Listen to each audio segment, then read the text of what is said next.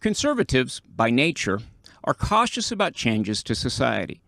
Liberals, also by nature, are excited about changes to society. Our founders knew this, and that's why they gave us a constitution informed by everything that was known about civilization throughout history. What worked, what didn't work, and what might be expected going forward. They gave us a system where changes can be written into law, but not too easily. Checks and balances intended to even out the impulsivity native to some humans with the prudence native to others.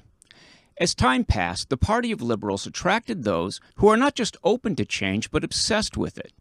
Naturally, they gravitated into academia and journalism, this being where new ideas arrived first.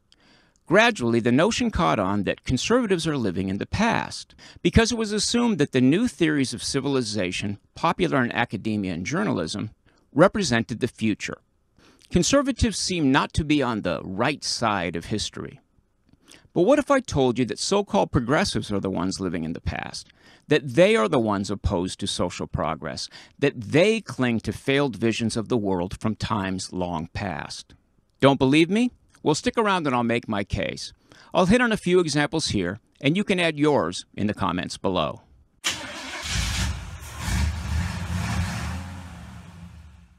Last summer, our country was convulsed by massive protests and many violent riots because a white police officer caused the death of a black petty criminal.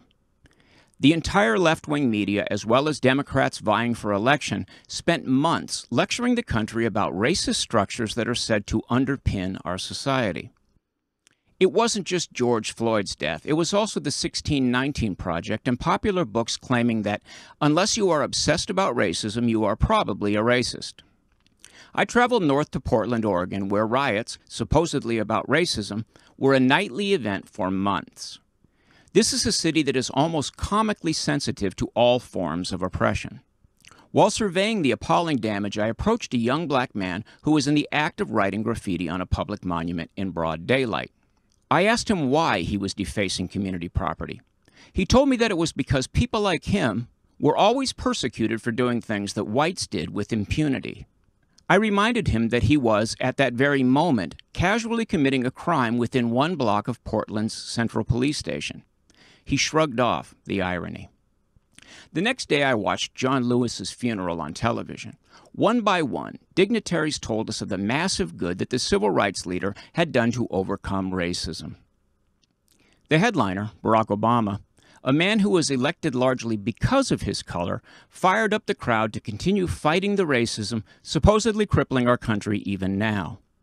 All of the highly successful black citizens leapt to their feet, giving a standing ovation to the claim that black Americans are still marginalized. Talk about living in the past. In their minds, in spite of their own successes, it's still 1958. To make that vision even more convincing, many left-wing colleges have had blacks-only commencement ceremonies. Yes, segregated graduations. This is a picture of Harvard grad students at a separate ceremony in 2019. Dozens of colleges did this in 2017. I have often written that the whole idea of a separate black culture is simply another form of segregation. But let's move on. Portland's summer of rioting was really perpetrated by white malcontents. The city has long been home to radical revolutionaries. In 2020, they co-opted the American left's obsession with race to use in their own fight against capitalism. The hard left has always been driven by a hatred of free market economics. They still believe what a couple of angry Germans, Marx and Engels, wrote in the middle of the 19th century, just as the Industrial Revolution was beginning to spread throughout the Western world. These sheltered intellectuals believed that capitalism was doomed to fail and be replaced by communism. This is what happened instead. 160 years later, after bloody purges that killed over 100 million people, every communist revolution has failed miserably as capitalism has given all the world's people a higher standard of living. But the hard left refuses to be persuaded. That's how locked into the past they are. Even as China has rocketed out of dire poverty with market economics after ditching most of Mao's Marxism, they don't connect the dots. They don't see that in all of the failed revolutionary states, capitalism is replacing communism, the exact opposite of what Marx and Engels said was inevitable. All over the world, By nearly every metric, things are steadily getting better. But the American left refuses to believe it, simply because they'd have to admit that their outdated worldview is wrong. There are multiple scholars who have been crunching the numbers over the last decade and trying their damnedest to spread the news. Steven Pinker, Matt Ridley, Marian Tupy, to name just a few. These clear-eyed thinkers gather massive amounts of data from publicly available sources and show definitively that free markets lift people out of poverty while simultaneously solving the scourges of disease and environmental degradation.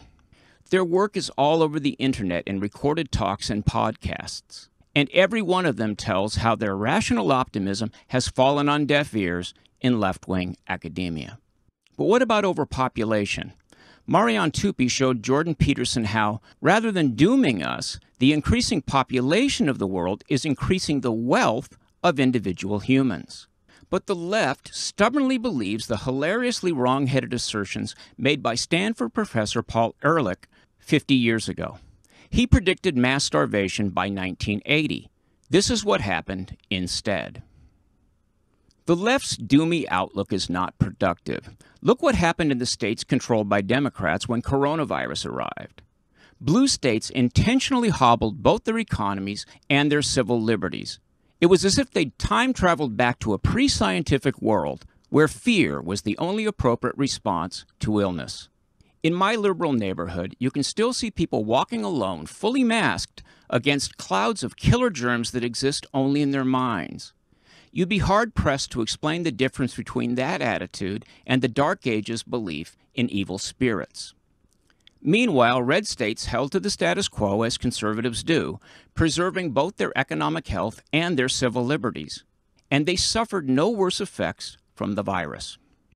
The only thing that's been able to stop the worldwide decline in serious poverty is the fear-driven overreaction to COVID-19.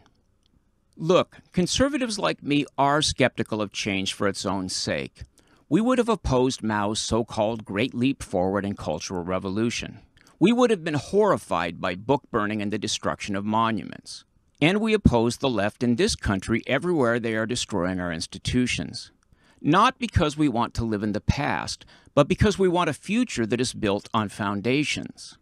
Progress has been happening all along, and conservatives are just as likely to embrace it as are liberals. But a lot of bad ideas that grew up at a time when industrialization was still in its dirty, dangerous infancy became doctrines on the left. These doctrines are now themselves the outdated antiquities. Conservatives never fell for them in the first place because they were busy working out the bugs in real time. You see, caution is not about the past, it's about the present, because the present is where impulsivity can set us on the road to ruin. Those who deny the massive good news brought on by temperate and gradual progress, those who still revel in musty revolutionary fantasies that have long since been proven not to work, those who think that minorities are served by constant reminders of oppression long gone, those who focus only on what is wrong with the world, these are the people who are really living in the past. Thanks for watching. If you like this video, subscribe to our channel and then click the little bell to get notifications.